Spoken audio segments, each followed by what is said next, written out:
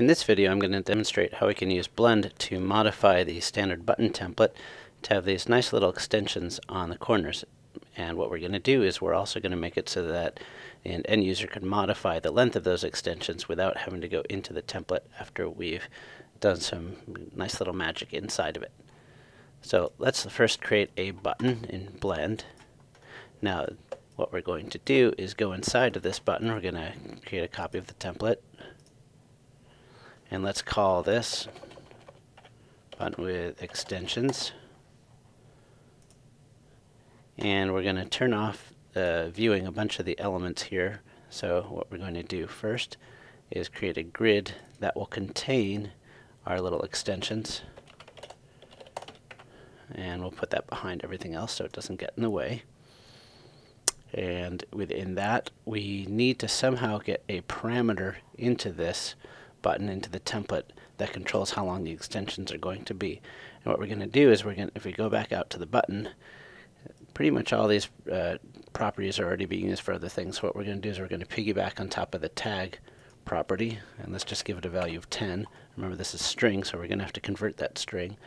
And within that, we're going to put a text block. There's that text block. And we're going to bind it. Let's turn off everything else so you can see that text block. We're going to bind that text block's text property to the tag property. So it fills in with 10. And we're just using this as a way to get that value, 10, into our project, into the template. Okay, so let's turn back on the background and the content presenter.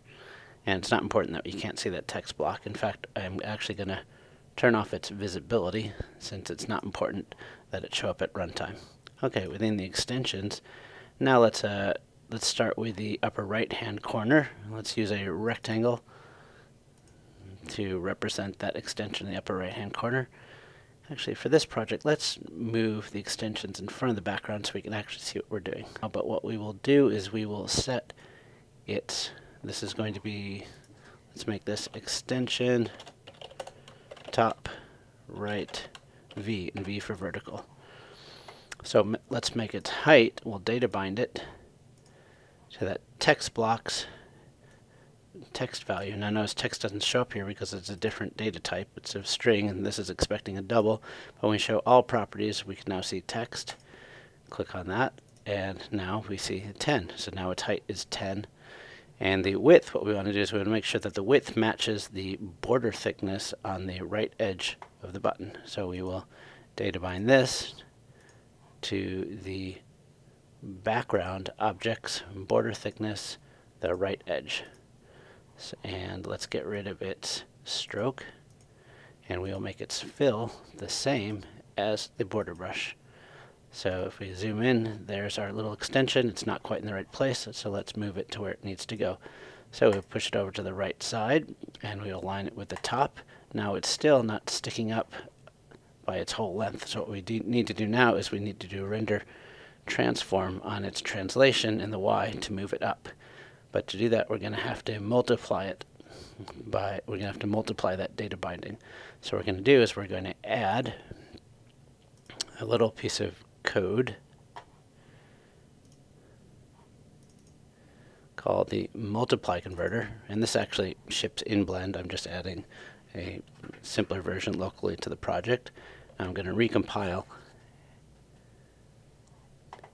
and now I will data bind the Y translation of that extension to that same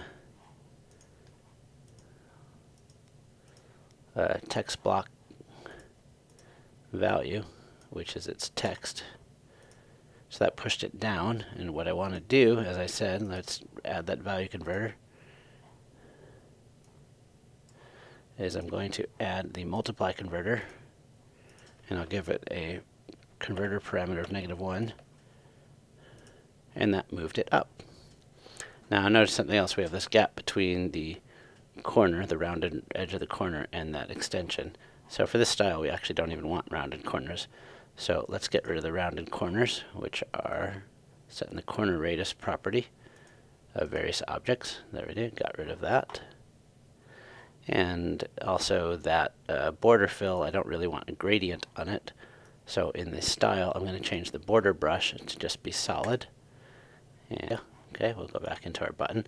So that's the upper right hand corner vertical, and now we need the horizontal. So I'm going to copy and paste that, and we'll make that the horizontal. And we need to tweak some of those properties a little bit. Right now, we're binding its width of the horizontal to border thickness, and we really want that to be the height. So we will change that to be the text block.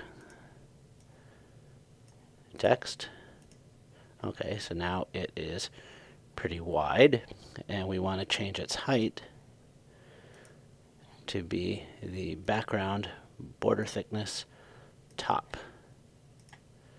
So there it is, and we need to change that translation. We really don't want it to be in the Y, we want it to be in the X. So we'll data bind in the X. Again, we're just going to use that text block, text value, which is the tag. And now it has moved over. Let's go out to our button. So now we're looking again at the instance of the button. And if we vary the tag, we can see that those get larger or smaller. And what we also notice, if we change the border thickness, the right thing happens to the extensions to match. We'll do one more visual tweak on these extensions, and then you'll understand how you can add all the other corners. We will put an opacity mask on each one of these to have them nicely fade out to give it a more subtle appearance. And that's going the wrong direction, so we'll flip it, and we'll select our other, and we'll put the same kind of opacity mask on it. What we're doing is we're setting one of the gradient stops to be transparent, and we'll rotate that gradient. And let's come back out and see how that looks. And there's our button. I'm going to turn off adorners so we can see without any extra visuals as we change the various properties. If we want to do something really fancy, we can put a slider in our scene. Oh, got to turn my adorners back on so I can see the handles. We're going to hook that slider up. We're going to data bind its value to the tag property on the button. So we need to see all properties, and we want to make that two-way.